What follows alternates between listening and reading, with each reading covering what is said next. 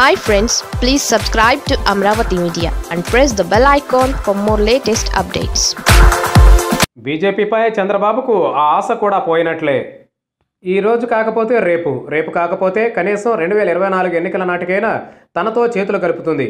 తనతో కలిసి ఎన్నికలకు వస్తుందని టీడీపీ అధినేత చంద్రబాబు బీజేపీపై కొండంత ఆశలు పెట్టుకున్నారు. ఈ క్రమంలోనే సంబంధాలు నెరపాలని నిర్ణయించుకున్నారు.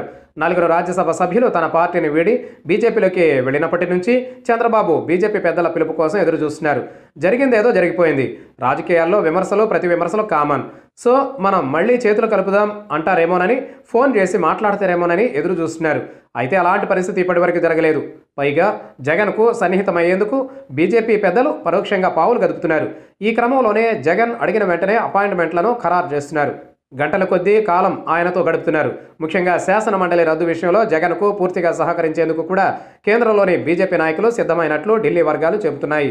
ఈ పరిణామాలను గమనిస్తే బీజేపీ చంద్రబాబుకు ప్రాధాన్యం ఇవ్వడం కన్నా మంచో చెడో జగన్కు మద్దతు ఇవ్వడమే బెటర్ అని భావిస్తున్నట్లు స్పష్టమవుతోంది.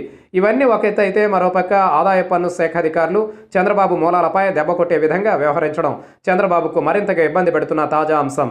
చంద్రబాబు సీఎంగా ఉన్న కాలంలో ఆయనకు వ్యక్తిగత కార్యదర్శిగా వ్యవహరించిన అధికారి ఇంటిపై దాడులు చేయడం, లక్షల రూపాయలను సీజ్ చేయడం, వందల సంఖ్యలో పత్రాలు స్వాధీనం చేసుకోవడం, రాజకీయంగా తీవ్ర దుమారం రేగడం వంటి పరిణామాలు చంద్రబాబు ఆశలపై నీళ్లు కుమ్మరించినట్లయింది. నిజానికి ఐటీ దాడులు అనేవి కేంద్రం కనుసన్నల్లో జరిగేవే. దీంతో కేంద్రమే ఇప్పుడు చంద్రబాబును టార్గెట్ చేస్తోందంటే రాబోయే రోజుల్లో బీజేపీతో ఆయన కలిసే సమస్య ఉండదని అంటున్నారు. మరి ఏం జరుగుతుందో చూడాలి.